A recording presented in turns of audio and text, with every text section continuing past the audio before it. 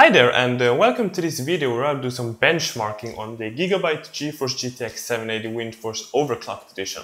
I'll do all the benchmarks in new, demanding and popular games and tests like the 3D Mark V Strike, Battlefield 3, Metro Last Light, Bioshock Infinite, and games that people want to know how the graphics card perform. And I'll do all these tests on my open bench over here, running a Core i7 3770K at stock frequencies. And about the graphics card, I haven't touched any settings at all. They're all at default from factory, which is overclocked, but other than that, I haven't touched anything at all. The graphics card will run as GIGABYTE have decided to. And I've done all the measurements with the Fraps utility with their built-in benchmark tool, and I've also done the recordings with Fraps, so I actually see no reason why to wait. So let's get on some games.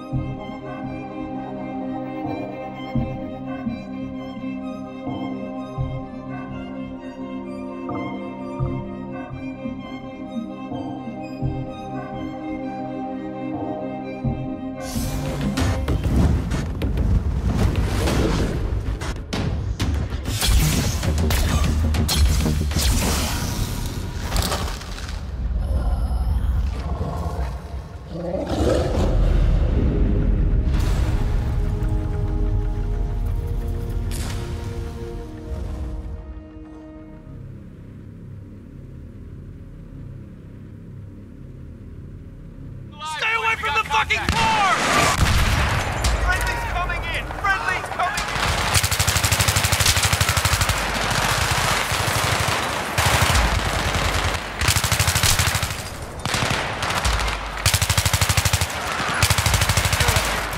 Hold them just a little longer!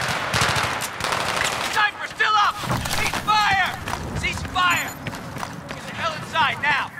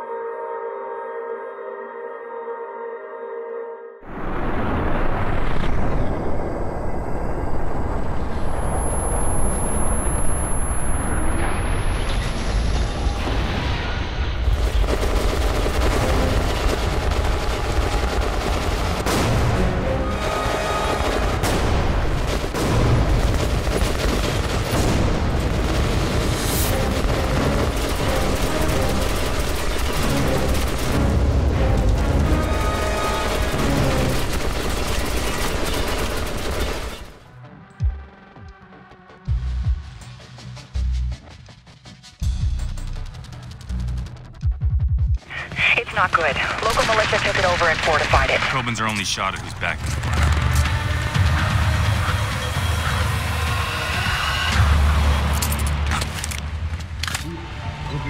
Sam, I'm seeing a high-value target.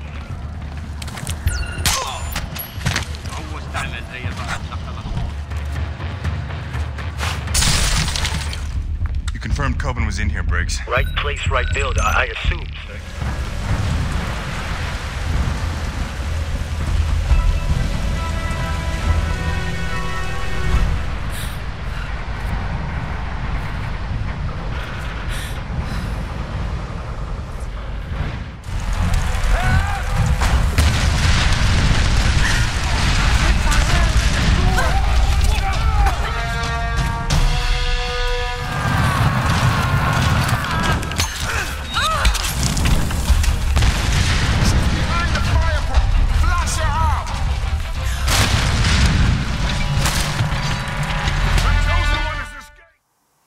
Okay, so we have now seen how great the Gigabyte GeForce GTX 780 performs, and I was very pleased and surprised with how great it performed. I had no problems at all running any games, and as we even saw in 3D Mark V Strike, they compared this graphics card to the GTX Titan, which is much more expensive, but they perform almost the same, which is great. And something else that was very surprising was how quiet the card was under heavy load.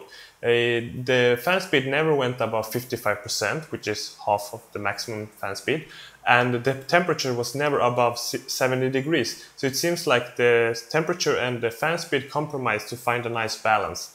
And these are the default settings, I haven't touched anything. And I was very surprised with the core clock. The turbo got up to almost 1100 megahertz on the core, which is amazingly high, and that's why we got so good performance. So that said, I think that this graphics card is really nice, and if you're really looking for a graphics card that will handle all your games on the max settings, this is definitely one of the cards you'll want. Other than that, I'll say thank you for watching this video, and in the next video I will do some overclocking on this graphics card to see how far I can reach. I will squeeze every megahertz on the core. So thank you for watching.